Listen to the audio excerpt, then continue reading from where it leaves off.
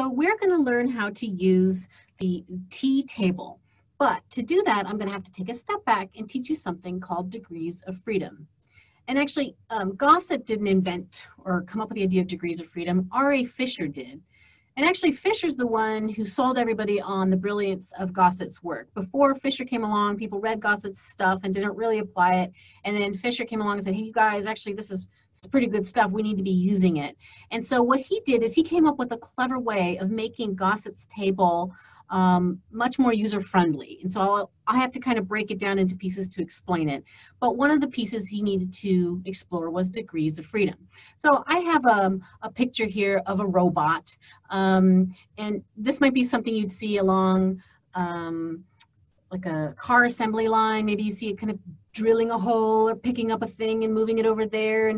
And so if you've ever seen those videos, you'll notice that sometimes this part will turn and then this part will turn. Well, degrees of freedom for robotics means how much that robot can move. So if this part turns, that's 1 degree of freedom because it can move in that way. This part turns or goes up and down, that's a 2nd degrees of freedom. Here might be a 3rd degrees of freedom because that part moves. This part would be a 4th degree of freedom. Maybe it swivels, so that's a 5th degree of freedom. And so in robotics, we'll talk about how many ways in which the robot can move. And your arms have degrees of freedom, right? You can move at your elbow and your wrist, and then your hand has multiple ways it can move. And so it's a kind of a nice analogy to bring back mathematically because we're going to talk about how the numbers are free to vary, how many numbers can move. So Fisher came up with this idea.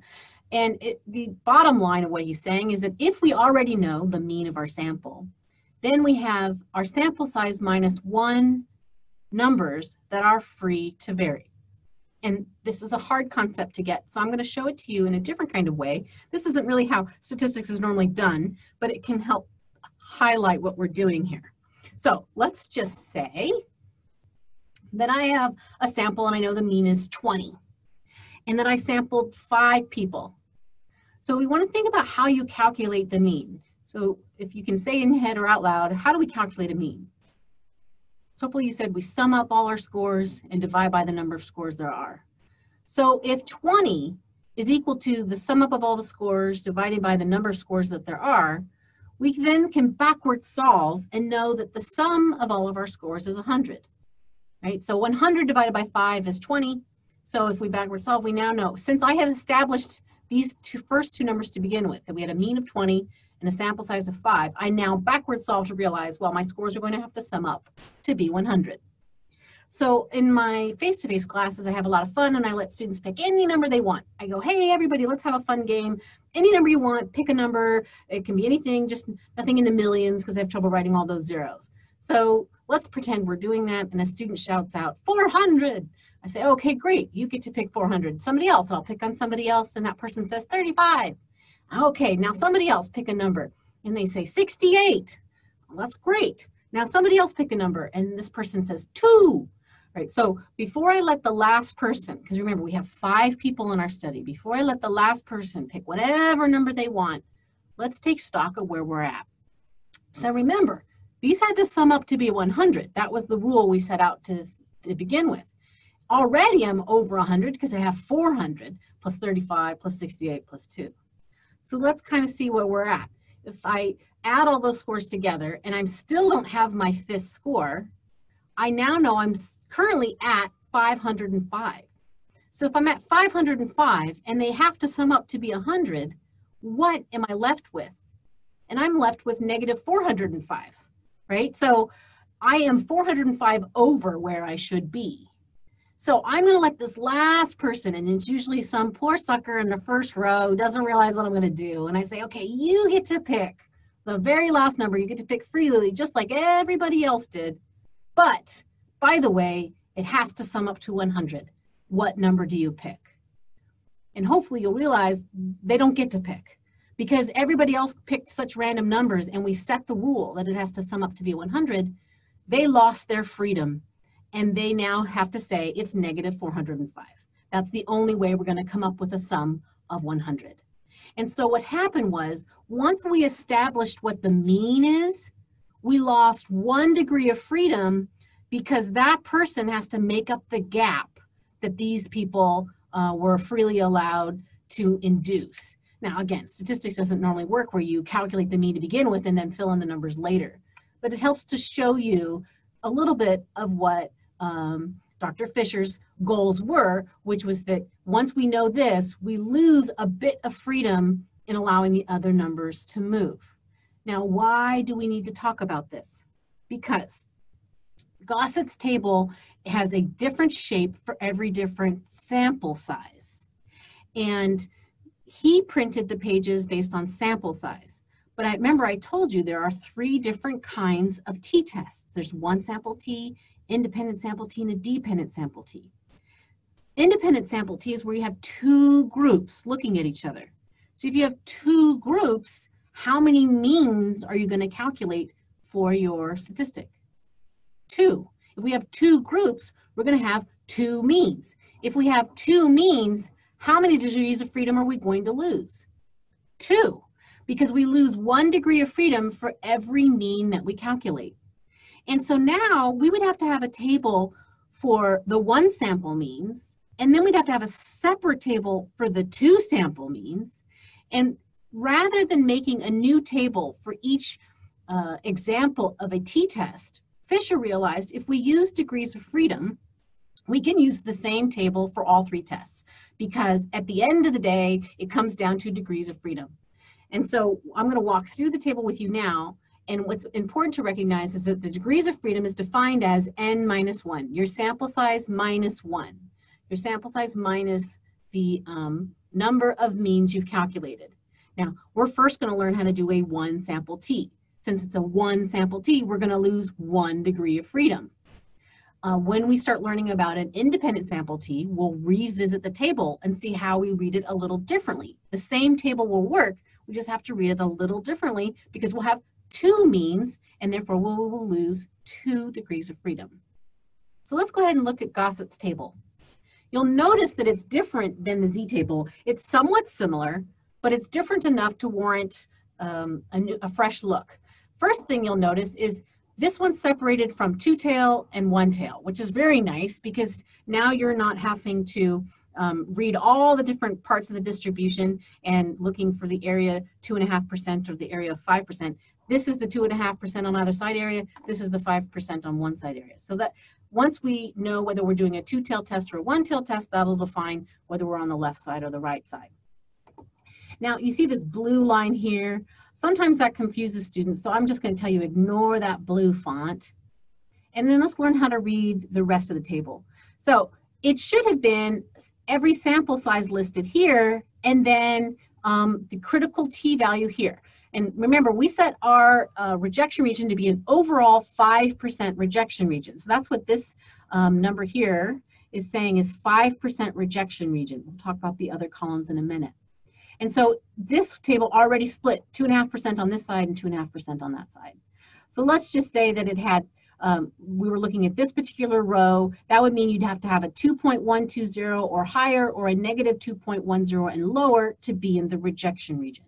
So that score, 2.120, is defining where this line is on the t distribution. Now, rather than having a line for each possible sample size, they did a line of degrees of freedom. So that means if I had 16 people in my study and I did a 1 sample t, I'm going to lose 1 degree of freedom from that study, and I'm going to actually end up with 15 degrees of freedom. So even though I had 16 people in my study, my degrees of freedom are 15, and then I can find that this is going to be the number that defines my rejection region. Since we're really going to have a new rejection region for every possible sample size, we want to make sure we're clear which one is our calculated t-value that we did the math for, and what is the number that defines the rejection region. So the numbers that define the rejection region, we call them critical t-values. So these are the numbers that define your rejection region, and then we will differentiate that from the actual math that we do where we calculate a t. So let's kind of explore this a bit. Let's say I had 30 people in my study. My degrees of freedom should be what? Let's say 29, because I lose 1 degree of freedom. So if my degrees of freedom are 29, my rejection region is defined as 2.045 or negative 2.045 and lower. Notice the table doesn't specify the positive and negative because they figured you know how to do that by now. Let's say it was a one-tailed test and I had 30 people in my study. If I have 30 people in my study and I lose 1 degree of freedom, I'm going to have a degrees of freedom of 29. And so if it's one-tailed, you'll see it's going to be a 1.699 or higher. If it had been a lower-tailed, it'd be a negative 1.699 and lower. You with me so far? Okay, let's talk about these other rows. So let's say that you wanted to be a more rigorous researcher and you didn't want to just settle for a 0.05 rejection region. Let's say you wanted to make it harder on yourself as a researcher and you wanted to have the rejection region be only 1%, which means 0.5% on either side. Let's go back down to that 29 degrees of freedom.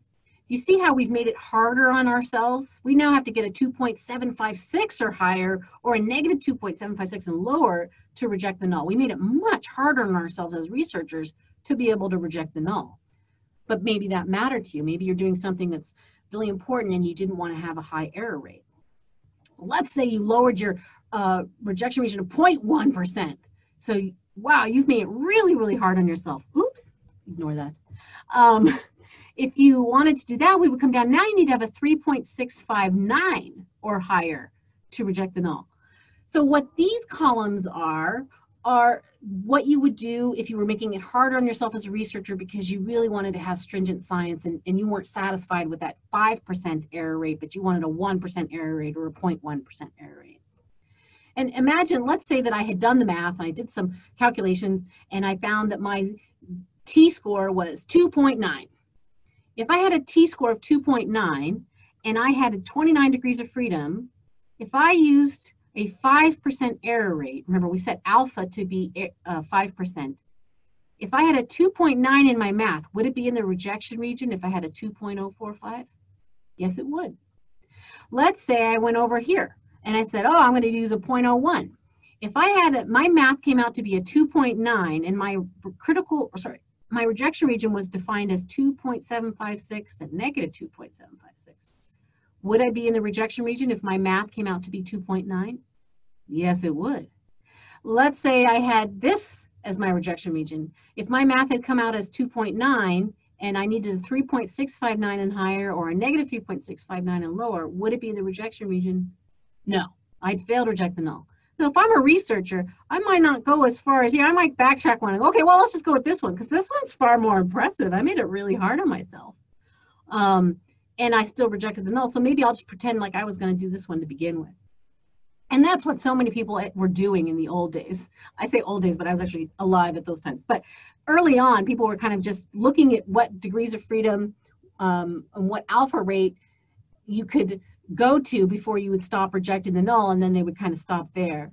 And so while we in this class are going to use a 5% rejection region, I want you to recognize that people will tend to lower this number because it's far more impressive to have lower numbers here, and they'll go as low as the t calculation will allow them to go.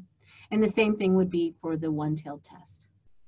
So reading this t-table really comes together when we start doing the 6 steps to inferential statistics, and you can see how we would use this table for step 3 when we're defining our rejection region. So check out the next video where we're going to go through an example.